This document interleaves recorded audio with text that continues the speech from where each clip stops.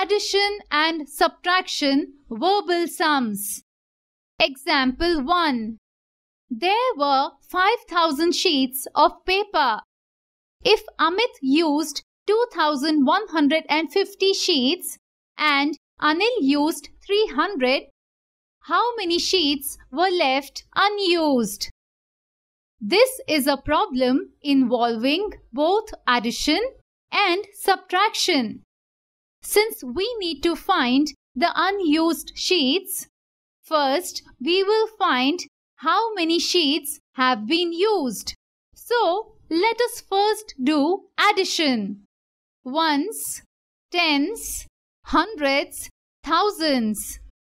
Number of sheets used by Amit, 2,150.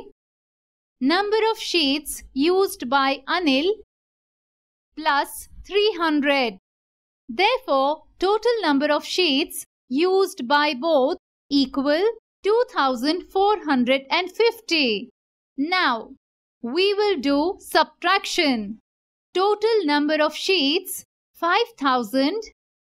Number of sheets used by Amit and Anil minus 2,450 equals 2,550. Therefore, 2,550 sheets were left unused.